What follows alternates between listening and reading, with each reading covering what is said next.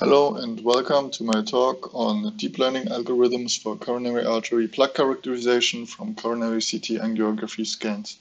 Before I go into detail with the methods that we use, I want to briefly introduce the medical background.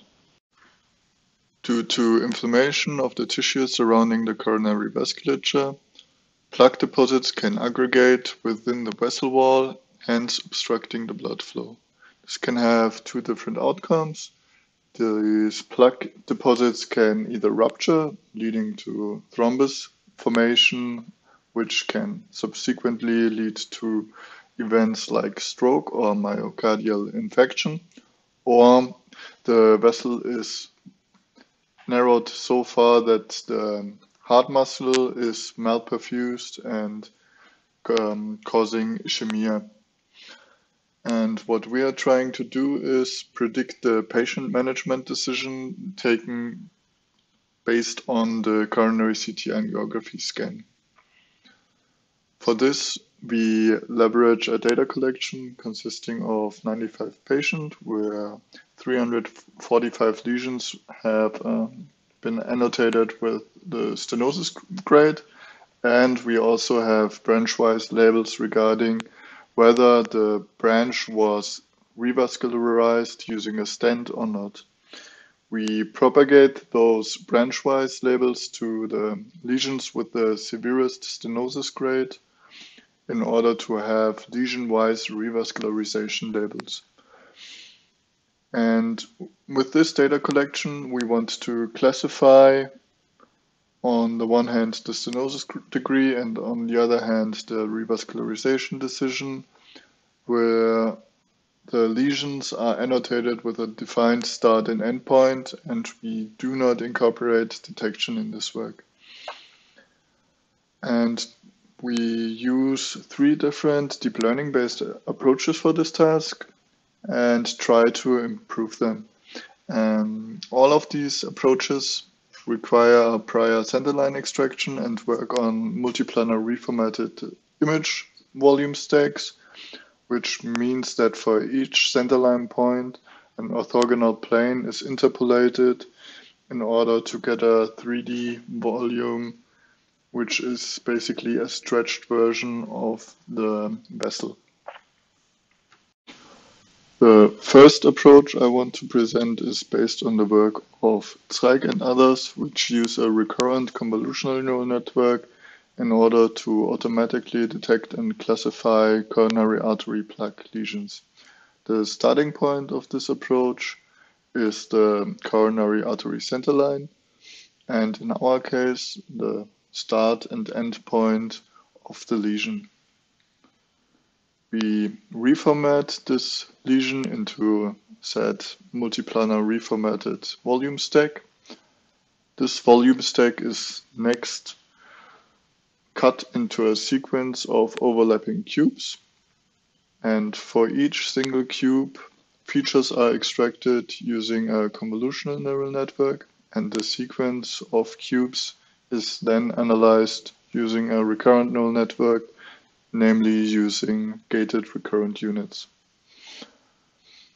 This architecture really nicely leverages the task at hand, because a stenosis most of the time starts with a normal lumen, then gets narrowed and then is widened again. So having the network actually analyze the change of the diameter or the vessel in general along the center line is a really nice property.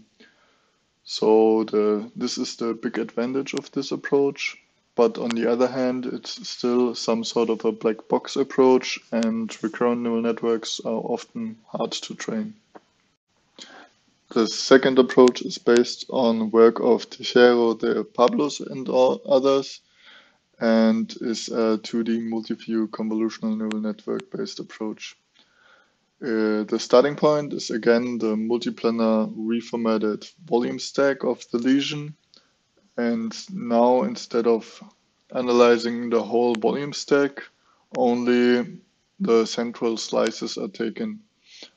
For each of those central slices, features are extracted using pre-trained convolutional neural net, pre-trained on ImageNet, and the resulting features are then reduced in dimensionality and encoded, and further fitted to a support vector machine. All the slices are finally then combined by a majority vote. In our work, we use a different convolutional neural network backbone. Originally, the VGG backbone was used, and we instead chose to use the ResNet backbone. And also, we omitted the radial planes since they performed worst in the original publication.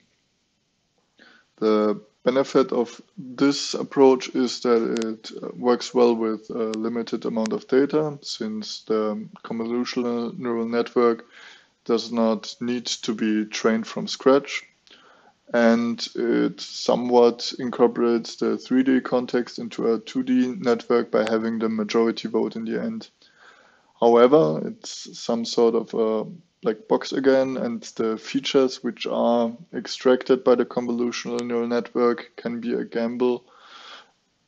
Also, the multi-view 2D representation might neglect some 3D information.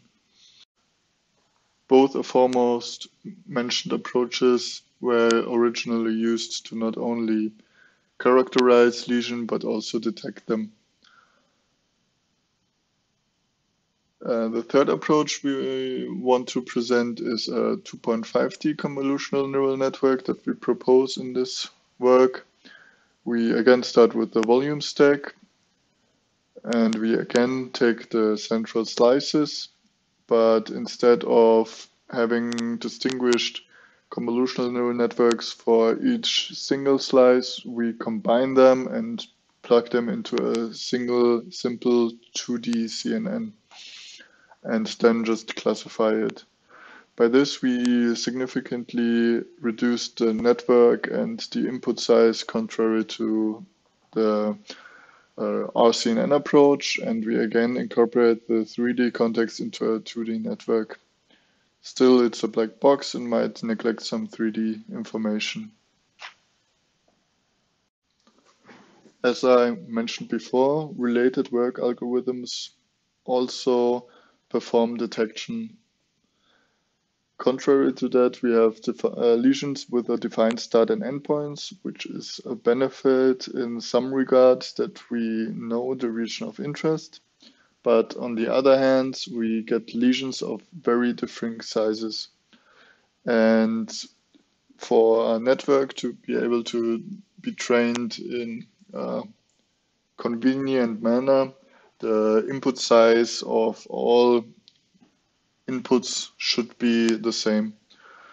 So the obvious option, which is most commonly used, is to just use zero padding. So the end of the lesion, which all lesions are brought to the same length by just adding a bunch of zeros. However, this introduces a differing amount of total information provided by each single segment. This is problematic since the network most probably only learns or is heavily influenced by the length of the sequence, and the network load differs a lot for each single segment. The second option that's possible is to resize everything to the maximum size. This has the advantage of having the network load more or less equal for each single lesion. However, high frequency information is pretty blurred out afterwards. And the third option is to resize everything to an intermediate length. With that, you get a compromise between the amount of total and the high frequency information. Also, I want to mention a convenient thing about the task at hand, since all rotations are around the center line are valid. We can use them during training and also during testing. For the results of the 3 different padding methods, we can see that resizing all lesions to an intermediate size performs best for all 3 approaches, with the biggest differences in the recurrent CNN approach. And for the results of applying test augmentations by using different rotations, a massive boost can be seen for the multi-view approach of Teheran, while of course this comparison is not fair since our 2.5D approach inherently already uses 2 views. In general, our newly proposed algorithm slightly outperforms the related work algorithms for our task at hand.